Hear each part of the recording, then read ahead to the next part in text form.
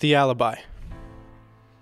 Has anyone ever felt the touch of someone's eyes as they divide you into the smallest segments of your living? It's cool. You can hear your heart beating, your lungs receding and relieving as your breathing hastens to catch up your senses back to the present. Have you ever met someone who can fascinate you every time you look at them? Turn your days into daydreaming for hours on end? The minutes pass like lightning flashes, with the shadow of laughs roaring in their avalanching existence. She asked me if I was ever in love, and I said yes. I said I recognized the feeling like a bee sting. Drumroll please, and catch me diving into the deep end, where it's safe to assume you won't resume your past because things are different and overcompensated. I have been in love, but nothing like this. Nothing like a hero of strict illuminary reflection. This love lives and has movement within space and time and directs itself between our interjection. It sounds like a boring crash course over a mosaic lecture piece that you're just begging, please. I just want to leave and peacefully forget about the abstract, expressionist, regressional, refrigerated, blended, and slightly offensive art. Because what I see in her eyes, and not exclusive to those irids, I see in the dreams of Oregon sunrises, tinted, distant, and fresh like winter.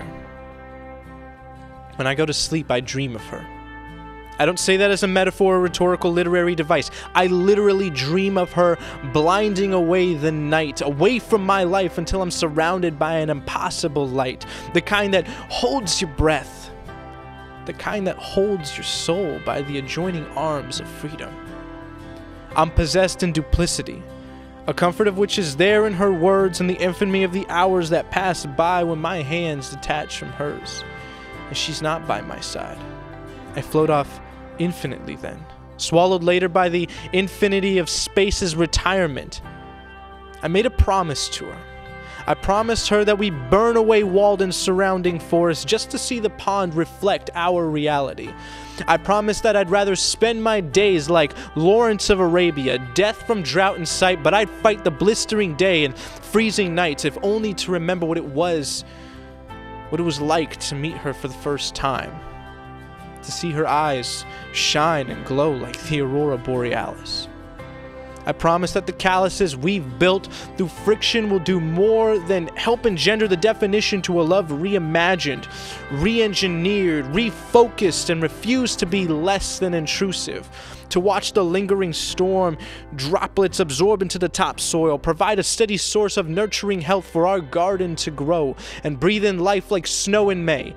This is the essential of praying to God every day just to hear some kind of echoing in her voice. Whatever is flat rounds a point when I simply stare into her eyes. I'm aware of all the lies and deceit and grief that life floats about like oil spills, but I'll let myself spill into a million different kinds of volcanic emissions, and I'll allow the freight train to derail from its path because the object is happiness. A blissful remedy that curves down on the slanted path towards an unbridled future. It's poised like wind chimes, vibrantly emancipating the daring winds with melodic color. That's what I see inside the pages we've parted open. That's what is written in the end, the middle, and where we started, where a casual interruption interrupted no one, and one day trailed into an uninterrupted wait. And it was getting late, and later the next day, fate placed us in the same place but outside, and no one can make me believe that we're inanimate. I've written about the effects of drugging yourself by the needlepoint of infatuation. I've cliff noted and spark noted what it means to win and lose. But with her, it's like I've won from simply being born.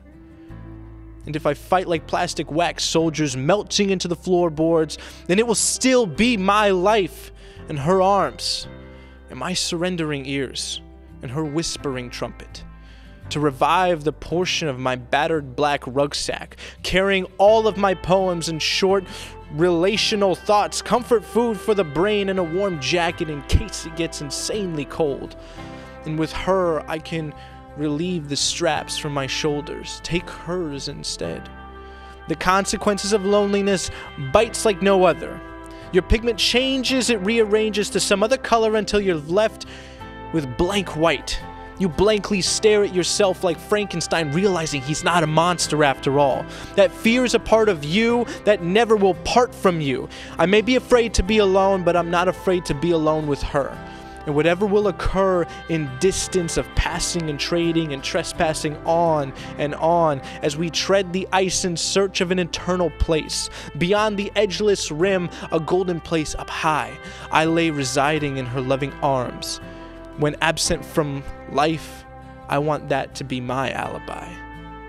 Thank you.